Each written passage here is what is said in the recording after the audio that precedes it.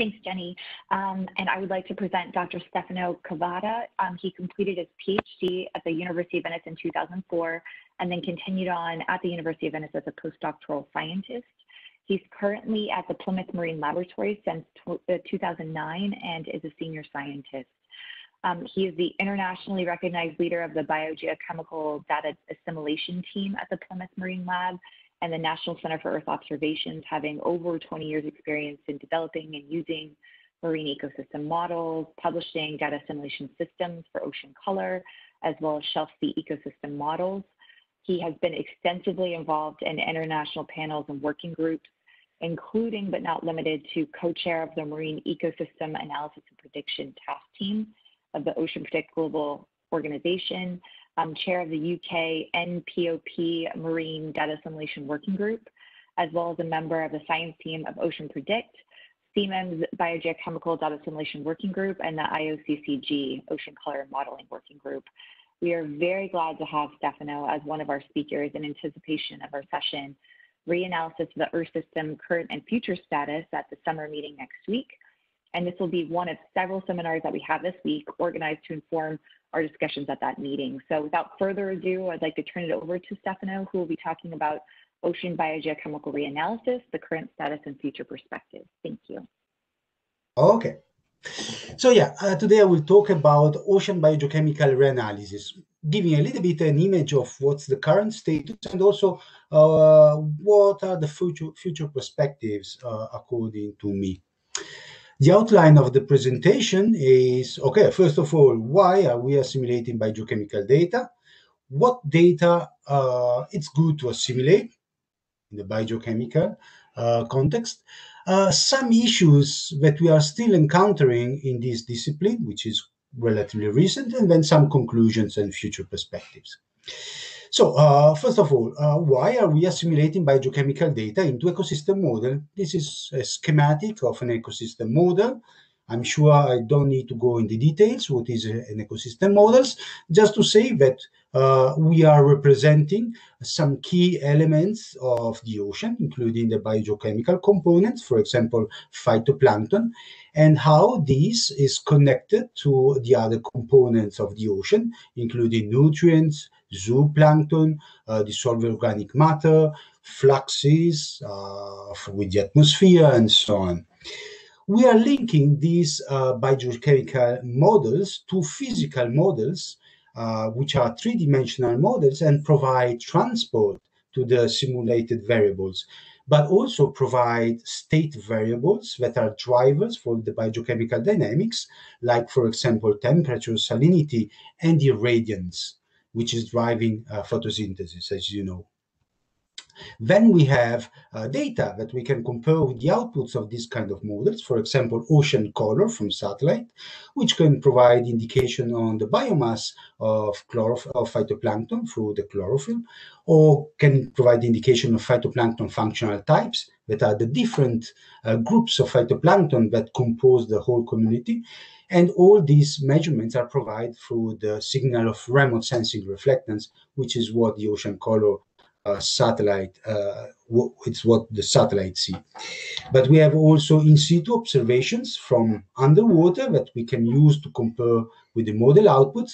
For example, data of chlorophyll, oxygen, nitrogen from gliders, or more recently from biogeochemical Argo floats. These data, we can assimilate them into our models through means of data assimilation techniques with the objective of estimating better what is the true status of the ecosystem, which we assume being the between our model simulation and our biogeochemical observations. Data assimilation techniques put together these two pieces of information, taking account of the errors and trying to get closer to the true state of the system. These are some recent examples of biogeochemical data assimilation systems, which has been reviewed by Fennell and colleagues in the Ocean OBS paper on Frontiers in 2019, and we see that there is a big variety of models and data assimilation techniques and data that has been assimilating were ranging from global models that are assimilating, for example, partial pressure of CO2 and biogeochemical argo flows data, or we have 4D VAR methods. During this presentation, I will not focus that much on the data assimilation methods, rather on the data and the outputs. So I would suggest this paper for an overview of the most recent advancements in this context, but also the IOCCG recent report that was on ocean color modeling can be very useful to see the state of the art. What are the applications? But for example, on the left, we see an operational prediction for the Mediterranean Sea 10 days in advance of what will be it's expected to be the nitrate concentrations at the surface by assimilating chlorophyll data into a model and making a 10 days projection. On the right, we have another kind of example, a reanalysis of oxygen on the Northwest Shelf, where we identified some areas of oxygen deficiency, risk of oxygen deficiency, providing also margin of uncertainty for this map by assimilating again ocean color data from CCI in a 10 years reanalysis. And these kind of outputs are used for aquaculture assessments, for fisheries, for improving monitoring systems, or also for policy objectives. Some example on the global scale, here a paper from Greg and Cecile in 2019, where they assimilated data of chlorophyll from 1998 to 2015 to estimate, to provide a reanalysis of global primary production. And they found that this is has a significant declining in the period. And they also reanalyzed identified some significant trends in other variables that are shown on the right of your screen. For example, associated to this decline in global primary production, they found that it was linked to the significant decline of nutrients and on the shallowing of mixed layer depth. And this is just an example of what we can do in the reanalysis by assimilating ocean color. Or another example is this paper by Ford and Basiela in 2017, where they assimilated two different products of ocean color chlorophyll from the European CCI initiative from ESA and the Globe Color dataset to estimate, for example, the trend of IC CO2 flux in the tropical Atlantic. So these are different examples of applications of reanalysis of ocean color. So the product which most often is assimilated in to perform this kind of reanalysis is ocean color total chlorophyll seen by satellite, which has some advantages, because it allows us to correct the bulk primary component of the ocean, which is the total primary community, phytoplanktonic. And it's useful because they provide global coverage with daily frequency, but have also some adverse effects. We can correct, for example, the total community, but not the different groups of phytoplankton. We can, it can refers total chlorophyll to just one component of the ocean, which is phytoplankton, and not other components, for example, color dissolved organic matter. And it refers and can correct most of the time just what happens at the surface of the ocean. We can address these problems by assimilating, for example, functional types from the ocean, optical data from satellite, or BGC, biogeochemical argo flows data that can see what's happening in the ocean interior. And so now I will show some example of these three different types of data assimilation. First, PFT chlorophyll assimilation. So, you know, PFT are the different groups of phytoplankton that have different characteristics and different impact on the biogeochemical cycles, for example, from picoplankton, diatoms, dinoflagellates, and microplankton in this example here. And in a publication recently that we produced in the Northeast Atlantic, Bruin produced 4 time series error characterized of PFT chlorophyll for this region, and we assimilated them into an operational model of the Northeast Atlantic. And here's some example, which is quite interesting. This is a table of skill metrics. We have bias and mean absolute error on the axis. And here it's interesting because we show that if we assimilate total chlorophyll or PFTs, we have similar errors for the total chlorophyll. But if we assimilate PFTs and we look to the PFTs, we can see that if we assimilate the phytoplankton functional types, we are improving the representation of the phytoplankton community, that means the different functional groups, while if we assimilate total chlorophyll, we can even deteriorate the representation of the different functional groups. Yeah, this is just a repetition of what I said. Again, we are just correcting one of the optical component of the ocean if we assimilate phytoplankton functional types. We can do better maybe if we assimilate optical properties, bulk optical properties, for example, diffuse attenuation coefficient, or even remote sensing reflectance, which is what the satellites really see.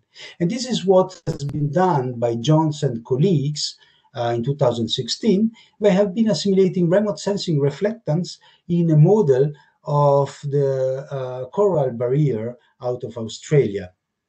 So this is a true color image. They assimilated remote sensing reflectance into this model, and we can see different results and compare what happens.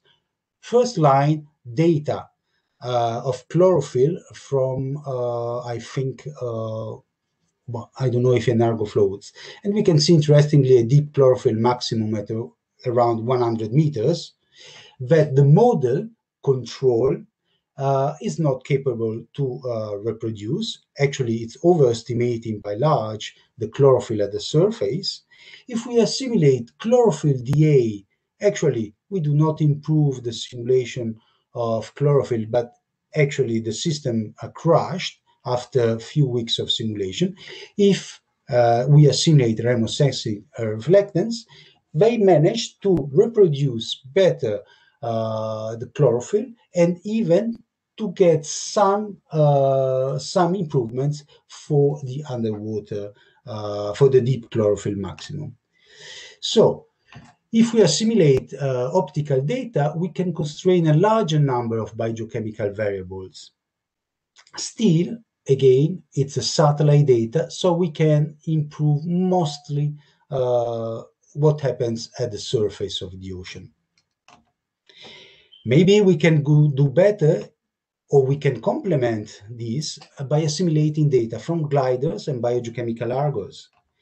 It's what has been done by Cossarini et al. In the Mediterranean Sea.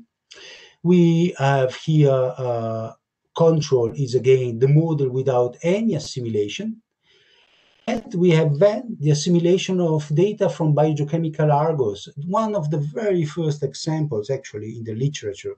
It's something new, this one. And they managed actually to improve the simulation of what happened at the deep chlorophyll maximum in the Mediterranean Sea. Again, they managed also to get some improvements on a variable that they are not assimilating, which is nitrate, and they managed to improve and decrease the error also at in the deep waters by assimilating the chlorophyll argo data. Again, so the advantage is that we can finally correct what's happening in the interior of the ocean by assimilating biogeochemical argo floats data, but still there are some difficulties in defining the errors of the biogeochemical argo floats data. And again, we have a limited spatial temporal coverage of when we are using this data if compared to the satellite data, which can provide synoptic images of what's going on in the ocean. So this is a little bit till now what has been done in terms recently in terms of new data simulated into biogeochemical model to provide reanalysis. Now I will go quite quickly on some technical issue we are still having. Most of the data simulation techniques assume that the distribution of the variables that we are simulating, observation that we are simulating, it's Gaussian. That means like the bell over there. But we know that nonlinear biogeochemical processes actually cause that the variables of the oceans are not Gaussianly distributed, but have, for example, this kind of log normal distribution. And this makes some methods, data simulation methods, fail. So in data simulation, now we are applying some kind of techniques to improve the distribution of the biogeochemical data so that we can bring them back to the Gaussian distribution, for example, anamorphic transformation proposed by Simone and Bertini in 2009, that allows us to deal with this kind of biogeochemical data. Here an example, but I will go very quick on this. An Atlantic Ocean model, data control, which is the data which the model without any data simulation. We see that we have some bias for chlorophyll, while the nitrate is quite well simulated. If we do data simulation of chlorophyll, we slightly improve the chlorophyll, but we are actually deteriorating strongly nitrate because of this problem of non-Gaussianity. If we apply a technique, log transformation, which correct the Gaussian distribution, we managed to improve, Fontana et al. Actually, managed to improve the simulation of nitrate. This is just to say, watch out that when we are simulating some data, biogeochemical data, if we are not careful, we can deteriorate the simulation of other biogeochemical variables, in this case nitrate, if we do not apply the right technique. I'm not going into detail. There are other methods that we can apply to address this problem of non-Gaussianity, log normal, Faux-Divar methods, or particle filters, but I don't think is this the right moment to talk about that. Just to say another thing, the problem of assimilating physical data into coupled physical biogeochemical models, it's quite a big problem because, for example, here we have a model, data from satellites, control, which is the model without assimilation, and on the right, physical data simulation, I think altimetry and temperature and salinity profiles. What happened? Okay, when I simulate the physical data, this causes some spurious vertical velocities in the equatorial Pacific, and these cause a deterioration of the simulation of nitrate. So here the key message is, if we assimilate physical data into a coupled physical biogeochemical model, we risk sometimes to deteriorate the simulation of nitrate. And this is a current problem, which has not been fixed yet. Some solution, can the assimilation of biogeochemical data help the simulation of physical variables? Yes. For example, this paper produced by Yu et al. In 2018 showed in an ideal simulation a channel, synthetic data, temperature, nitrate, and the relationship between temperature and nitrate. They showed that if we were assimilating physical data to correct physical data to correct physical data, we were deteriorating the simulation of nitrate, because essentially we were deteriorating the vertical relationship between the thermocline and the nucleocline. If they were assimilating physical data to correct both physical and biochemistry, they were managing to keep this relationship vertical between thermocline and nucleocline. Even better, when they were assimilating biogeochemical data, they were managing to improve both physical and biogeochemical simulation and preserve this important vertical relationship between temperature and nitrate. This just to say that the current situation in real operational system is, for example, that we have one-way coupling between physical and biogeochemical models, where the physics provide temperature and salinity to drive biogeochemistry. But, in my view, if we were going towards a fully coupled, two-way coupled physical biogeochemical models by means of bioptical modules, so that the biochemistry can provide energy as a feedback to the physical model, we can actually do two-way coupled assimilation such that we can improve contemporaneously physics and biochemistry and exploit all the mass of data, physical and biochemical, that we can collect now with integrated monitoring systems. And this is something that actually we are going to explore in a Horizon 2020 European project that we won right today. And so I'm very happy that we will have the mean to explore these hypotheses in practice in the real future. So some concluding remarks, because I think that I'm at the end of my time. So biogeochemical data simulation can improve the prediction of biogeochemical indicators and even probably to help physical data simulation in improving the simulation of physical variables.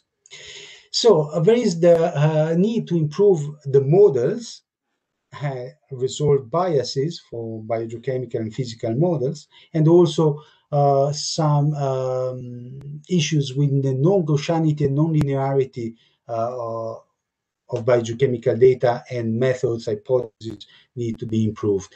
The new data that we are assimilating in operational systems, for example, PFTs, optical data, and biogeochemical Argo flows data, has some pros and cons. And two-way coupling of physical biogeochemical modeling and data simulation is, in my view, where we should go in the next future. That's it. And if you have any questions, I'm very happy to take them. Okay, thank you. Reminder, if you have a question, use the raise your hand feature. And we also like to see you on video if you feel comfortable doing so. And if you have any audio problems, feel free to type in your question into the chat box.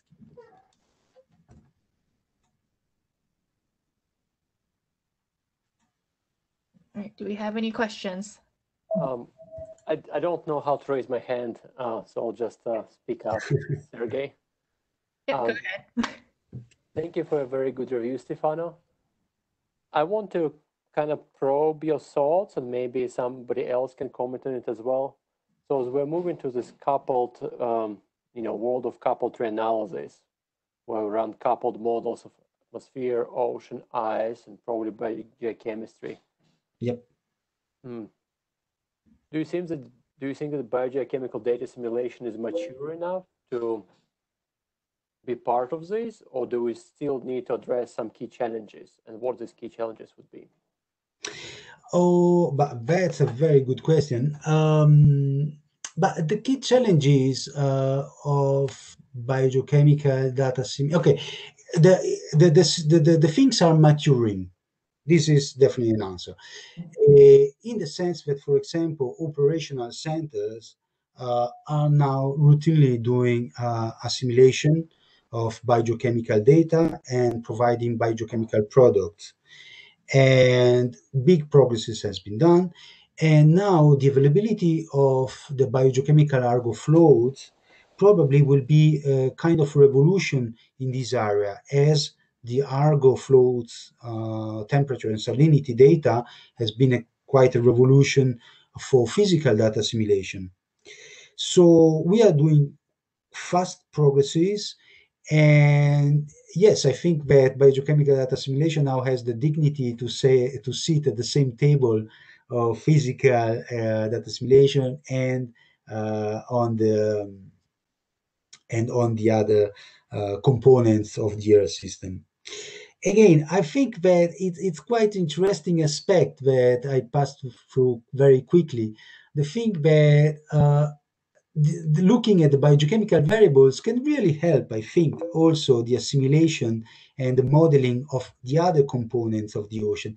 Physics, again, we have never paid so much attention to the problem of spurious vertical velocities in global models that assimilate physical data. Isn't that true? And only now that we are running couple models, and we can see that these spurious vertical velocities are bringing nutrients from the deep ocean into the surface. And we can see these blooms of phytoplankton that are not observed from space. Now we are paying attention to this problem of physical data assimilation. And again, I showed a publication where by assimilating nutrients, they were able to improve the simulation of the vertical profiles of temperature in a physical model. So there are synergies that we should exploit, I think. Thank you. We have a question from Shane. Go ahead. Hello, Stefano. Thank you very much for your presentation. So this is a topic that I really don't know much about, but maybe you talked about it, but I missed it. Could you give us again an example of how coupling the biogeochemical properties help the physics? Do you use empirical relationships or do you use physical relationships? Can you go back to your example, maybe? Yeah, I will. I will share again the screen. So,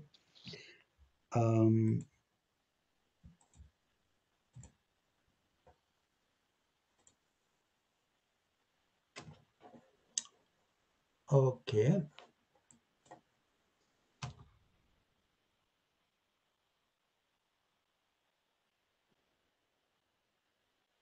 So first, I will mention again the issue. Can you see the screen, right?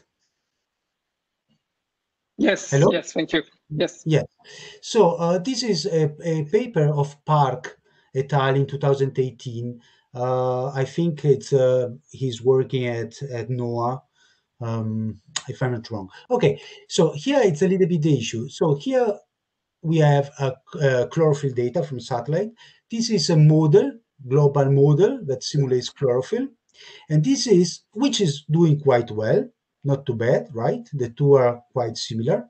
This is what happened to the simulation of chlorophyll when in the couple model you are assimilating temperature and salinity profiles. You see, you are completely messing up chlorophyll simulation, right? Why does it happen? This is the simulation of the vertical velocities by the model. And this is the vertical velocities when you assimilate the temperature and salinity profiles, right? You see, these are quite unrealistic. So the physical model is deteriorating when it assimilates physical data. While when we have this problem with chlorophyll, simply because these vertical velocities are bringing to the surface nutrients unrealistically. So these nutrients are fueling the phytoplankton bloom. So where is this problem? What did this guy do, by the way, to solve the problems with their couple model, which is part of an Earth system model, if I'm not wrong? They simply switched off with a linear function the assimilation of the Argo data, temperature and salinity, in the tropics. So the solution in this case was to not assimilate physical data because it was messing up the physical simulation and therefore the chlorophyll simulation. So starting from this paper here by you et al., they were simulating temperature nitrate in the canal. So this is not a realistic model, but artificial data, but help us to explain what happened. So there is a clear coupling between the temperature, and so the stratification, and the nutrient distribution. You see, night temperature and nitrate. So if we do not do any simulation, this is the relationship between the two. The vertical link between temperature and nitrate. So here we have 3 examples of different assimilation experiments. Here they have assimilating only temperature, I think, to correct only the temperature profiles. So here they were breaking this temperature and nutrient relationship when they were assimilating only the temperature data. Here they are using an ensemble Kalman filter where the links between physical and biogeochemical variables are provided by cross correlation between the ensembles of the variables. Is it clear? Okay, so you're using empirical relationships between the physical and the BCG variables. That's how you make the link for the two-way coupling. Yeah. Okay. Here, I mean, there is a deterministic link between the two because, as I said, temperature and salinity and irradiance are inputs to the biogeochemical variables, right? Are forcings. So when you are running a simulation and you are perturbing these variables, you create an ensemble. And there is a link, cross-correlation between the physical and biogeochemical variables that, yes, are empirical, but behind this relationship, there are deterministic links given by the model equations, of course. So the ensemble Kalman filter exploits these correlations to correct one variable by assimilating the other variables. And Okay. so, yeah, sorry, Okay, great. I talked too much to say this. No, that's okay. Yeah. I Thank you very actually have much. a question. I don't know if there were other people with their hands raised, but since you are on this slide, I also had a question concerning this. It was not clear to me in the last bottom right panel, where you say even better, whether that's already an example of a two-way physical and biogeochemical data simulation, where you allow the biogeochemistry to feed back to the physics.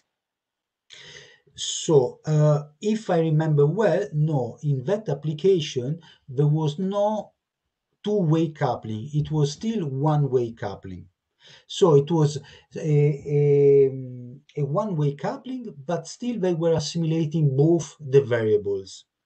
So because of the ensemble Kalman filter and these empirical relationships between the physical and biogeochemical variables, they were still able to correct with physical data the biogeochemical to correct the biogeochemical, and with the biogeochemical data to correct the physics. It's a little bit a paradox, if you want, because, sorry, now I go back to this slide here.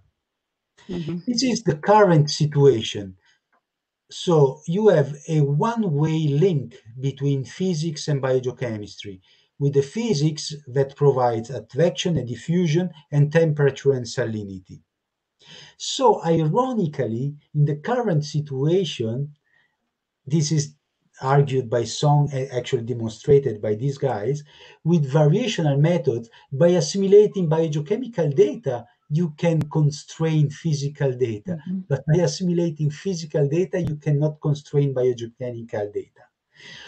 To my knowledge, there is just one model at the moment that is running with a two-way coupling by Manizza, if I'm not wrong. But they are not doing data assimilation. So it's something really new. Yeah. And I think if I can just say make another comment, I think this two-way coupling is very, seems very promising. And I think, like, for example, in prediction experiments, it just seems like biogeochemical variables seem to have even a higher predictability than physical variables. So they could inform the physics potentially. Yes, it's quite it's what I am arguing. Yes. Thank you. I see two more questions at least with participants who raised their hand and one in the chat. Is it okay if we keep you a little longer, Stefano? Yeah, no problem. Okay. Happy. So perfect. Thank you. So Patrick, please go ahead. I see you're on. Yeah, Stefano, thank you. That's a very nice talk. I have a question whether you wouldn't agree that maybe for the coupled assimilation and the spurious issues that you're encountering, the method of assimilation becomes an important one. One example is that there's a paper by Pico et al. 2018 or 19 in ocean modeling, where they clearly show that the impact of the analysis increment having a spurious vertical velocity, and that's exactly the problem, very sensitive to the biology, that will persist for at least one day before it basically subsides. And related to this, there is actually an effort called the BSOSI, the Biological or Biogeochemical Southern Ocean State Estimate, that is a coupled biogeochemical and physical data assimilation model. There's a paper by Arjan Verdi, Matt Maslov, and others, which do show that I think they jointly assimilate both the physical data and the biogeochemical data. They actually, to my knowledge, seem to be successful in actually improving each other's state. And I think one major merit here is that they're avoiding these assimilation increments and therefore these spurious adjustment processes like vertical velocities. Yeah. So if I'm not wrong, in that paper that you mentioned, they were it was a 1D model, a Lagrangian 1D model that, no, it's a full 3D model of the Southern Ocean.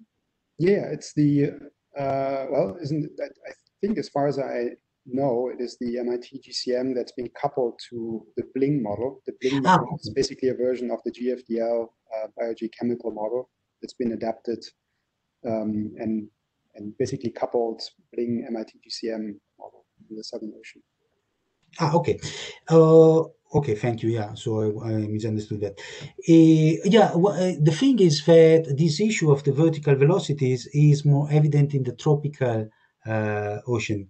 As well in the Shelf Sea here in the Northeast Atlantic as well, we are doing couple physical biogeochemical simulation, but not with a two-way couple system, and we don't see a big issue in assimilating physical data. The problem is exactly at the tropics. The issue is because you can. I'm not a physical guy, and so I'm not able to explain that very well. But it's less constrained. Some kind of relationship between surface and horizontal transport and vertical dynamics are less constrained. So it's something that you see at the tropics. It's quite well confined. It has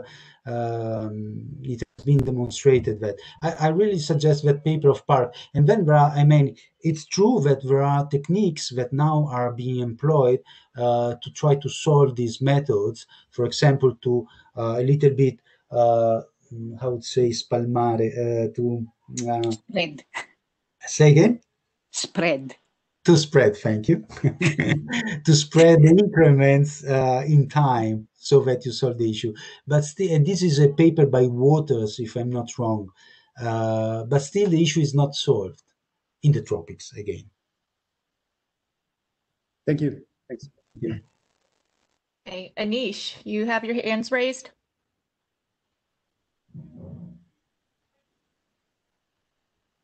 Anish, are you there? Hello, can you hear me? Yep. Can you? Okay, thanks. Yeah, thanks, Stefano, for a very interesting talk and great summary of all these different studies. I had a related question to what I think Antonietta and Shane mentioned, and also another a question on observations that are required. So in terms of doing the strongly coupled data assimilation where you have the two-way coupling between the physics and the biology, do you think we have good background error covariances to spread the information well? And if not, do you anticipate doing more Aussie-like studies to get co-located, to get the best positions in the ocean, to get co-located biological and physical ocean variables that would be useful to inform on the error covariance estimation? Mm-hmm. Yeah, my approach, and I think the approach of most of the people now, Also with variational methods, with this problem of the background would be more dramatic, is to run ensemble or hybrid variational ensemble methods, so that you can infer some of the background in a dynamical way from the ensemble. So this is what, for example, I have planned in a project that we have just put in to run some some pure ensemble methods or hybrid variational ensemble methods. So for the, I guess at least for the hybrid ensemble, you need a static part and the dynamic ensemble part. And for the static part, it could be useful to get more observations or more information on how variables are correlated or covariating across the physics and biology, right? Yeah. And trying to find that part, it's of course challenging, and still it's something to test and to do. Yeah. And would you have recommendations, like for instance, for our panel to engage on in terms of promoting more co-located observations of physics and biology, like Argo BGC is one option. Like, are there regions in the world, like you mentioned, the tropics are the most challenging for the vertical velocity. So similar to that, are there regions in the world where we should increase co-located observations of physics and biology? Yeah, as you said, at the tropics, for sure would be extremely useful, because right there you can, for example, exploit the one to improve or to keep an eye on the other. On other areas, it's true, it's less impellent.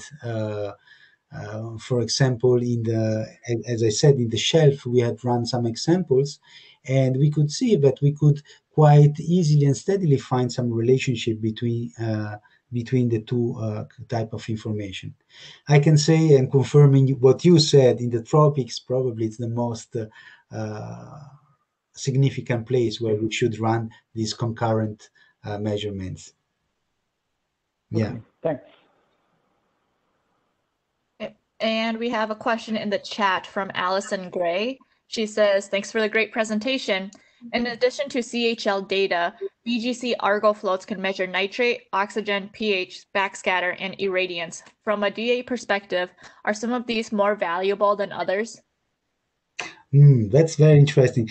Me personally, at the moment, I'm assimilating glider data that has this range of simulations of variables. At the moment, I'm in practice. I'm talking as a person with a hands-on. So the oxygen assimilation was the less useful, if you want, to improve the other state variables in our biogeochemical models, because it was quite weak, the link between oxygen as simulated variable, I'm talking about the model, not the real system, and the other variables. Was very useful to assimilate, of course, fluorescence as an indicator of chlorophyll. pH, assimilation of pH and backscatter irradiance, it's something that I'm going to do very soon, but I have no direct experience at the moment, I'm afraid. Yeah. Great. Any other questions or any that I've missed?